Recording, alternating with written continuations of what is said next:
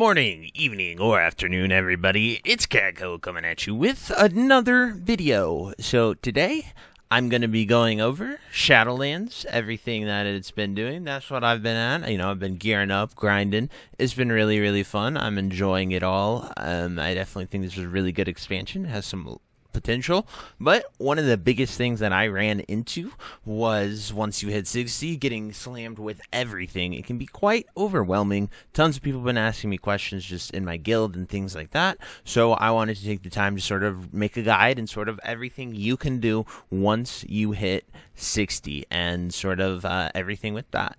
But first, we have the question of the day. So my question for you guys is going to be, are you playing Shadowlands? Do you enjoy it? What do you think of it? And please tell me everything that you've encountered, what you like, what you dislike, and everything with that, because that would be really, really cool to hear, and I would love to get some feedback from you guys. Me personally, I'm loving it. As I mentioned, I think there's a lot of potential here. The one thing I kind of dislike is the gatekeeping right now, but I suppose there is merit to it, and it allows you to not feel incredibly overwhelmed or allow people to get super above the rest just because they have more time to play the game. So I do kind of like the little bit of gatekeeping they've done, because there's still tons of things you can do upon hitting 60. So first things first, here in Shadowlands, the biggest change that you sort of have to run into is going to be with the questing and what you can do with Shadowlands. So in order to even progress, whether you're 60 or not, you have to do Path of Ascension, Blade of the Primus, Awaken Ironwield, and Master of Ravendreth. Now these are all the zones. It's pretty much a very straight line story. You just follow the story. They even have your quests broken down into main campaign quests, which this is my Covenant right here, and then they have all the other side quests. So you just do the main campaign ones, and you can blow through it. Honestly, I found it really surprising because you'll hit 60.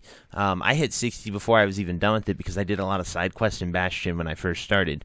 I would honestly recommend just going straight through the main story on your first character. Obviously, if you like lore or anything else, you can always go back and do that, or you can do them on alts if you really want to take advantage of those side quests. But the biggest thing is that you finish those, because without finishing these four quest lines, you cannot progress even at 60, which is something completely new. And I kind of like it because it sort of gives everyone the story. And honestly, the Shadowlands story in the initial quest arc is really awesome. I enjoyed it a ton, and I liked how they told a really good story throughout the zones to have you hit max level.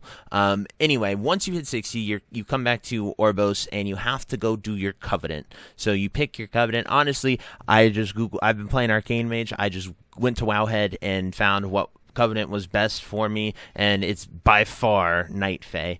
I wanted to be Kyrian, but you know, Night Fae was the best ability here. Here's my Arcane Mage Night Fae ability if you wanted to see what that is. But pretty much it makes all my cooldowns lower, and my spec is highly built on cooldown, so it was pretty much a no-brainer to pick Night Fae as an Arcane Mage.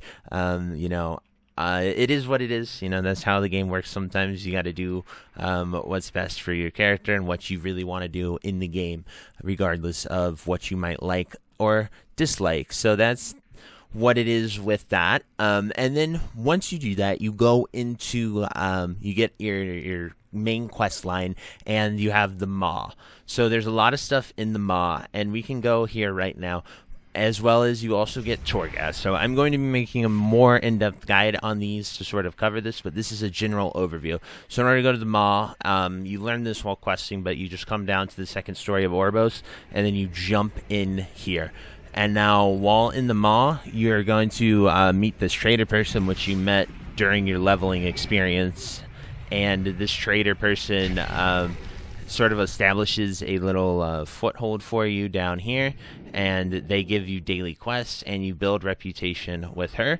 And she also sells a lot of items and things that really can help you navigate the Maw and Torghast. She has some really nice rewards, and something I like is once you buy these rewards, they disappear here, so you can't really duplicate buy. But an example is like permanent upgrade for the Maw. The Maw Sworn Assassins never really attack you. That's something that's super cool. Badge of Seniority. And Torghast brokers will offer uncommon things. But while you're in the Maw, so you're going to get a bunch of quest lines, and then there's also daily quests, as you can see here. But while the first day you hit 60, it is so important that you do not kill any rares or deviate much from the quest line.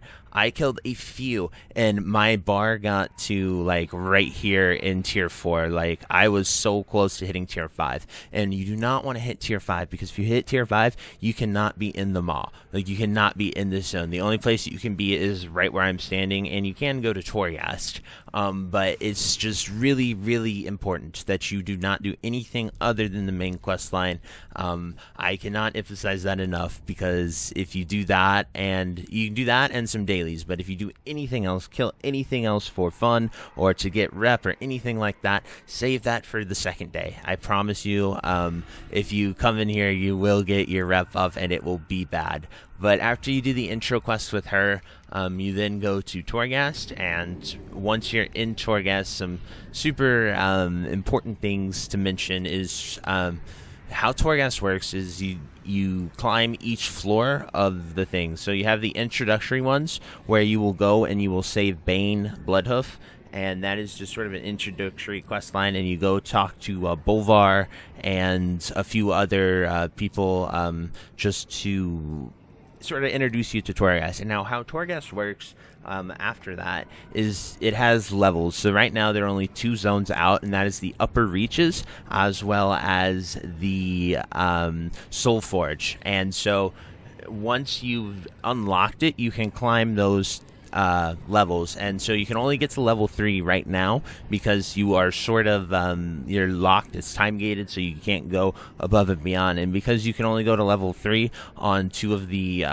towers, you can only proceed.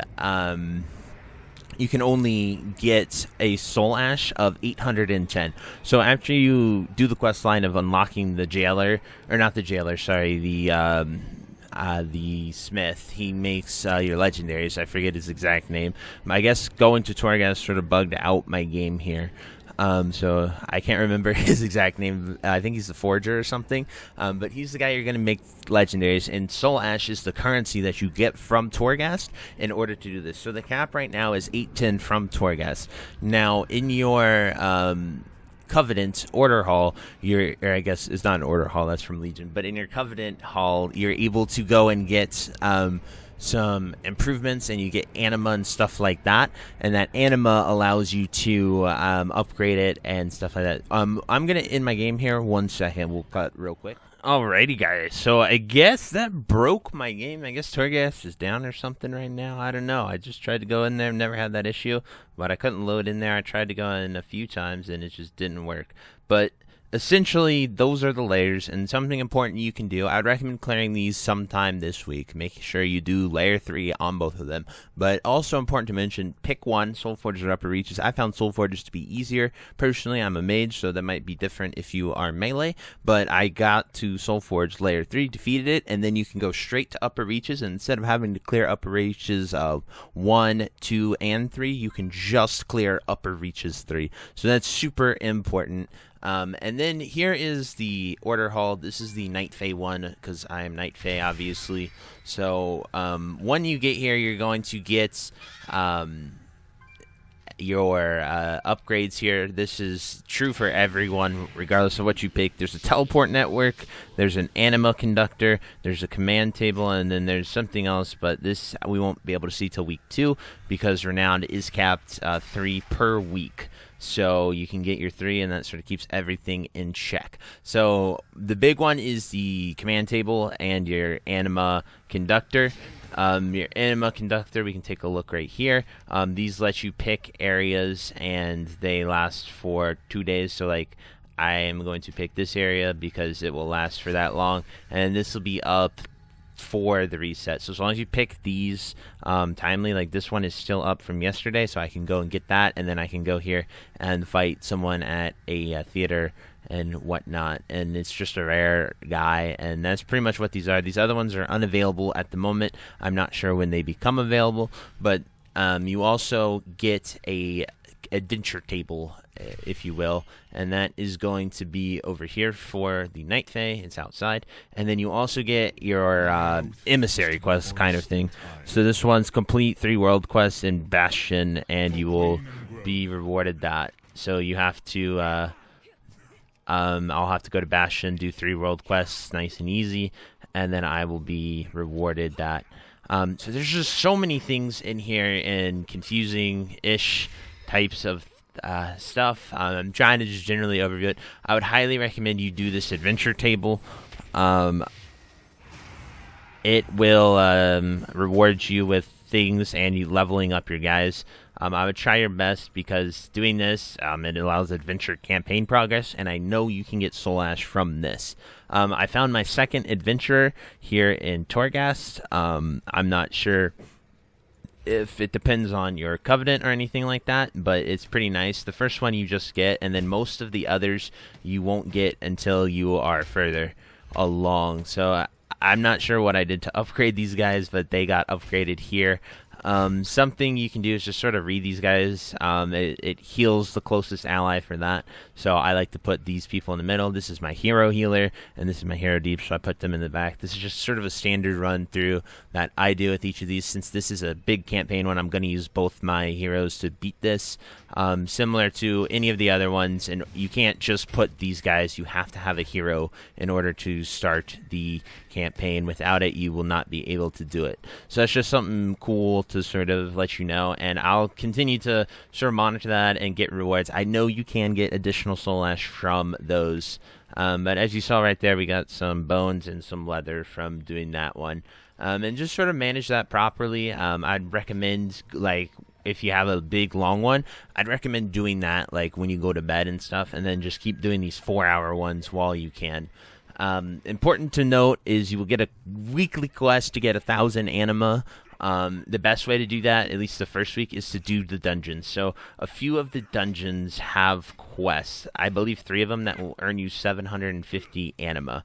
And there are 8 dungeons here. I believe they are Theater of Pain, the other side, and Sagwain Depths. I believe those are the 3 that will get it. Or no, it's Halls of Atonement. I think it's the other side, Halls of Atonement and Theater of Pain. Those quests, Theater of Pain quests, there is one you got to do a little early. You have to like talk to this guy, go over here, and then he will tell you to go in there and clear it. You can clear it on any difficulty. You just have to kill the bosses, and then it'll give you 750 anima, which is really, really big. You just don't get them till 60.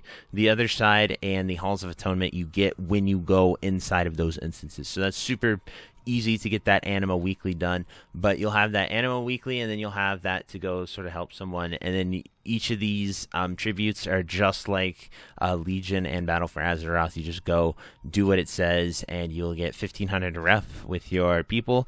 I'm already honored with the Wild Hunt, so I've been pretty lucky. Just been doing the world quests for them and stuff like that. So that's it, guys. That's the general overview here. That's all the tips, everything I've learned, everything I've personally messed up and sort of tried to overcome in order to get things. If you have any questions, please leave a comment below.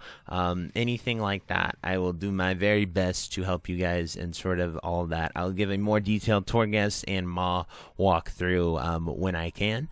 And yeah, so I will see you next time, guys. Have a great day. Bye-bye. If you made it to the end of this video, thank you so much for watching. It truly means a lot to me. If you happen to find anyone that you know would also benefit from watching this video, please share it with them. It helps me out a ton and allows me to keep doing what I love every single day, and that is gaming and sort of helping people any way that I can. So finally, thank you so much, and I hope you have a fantastic day. Goodbye.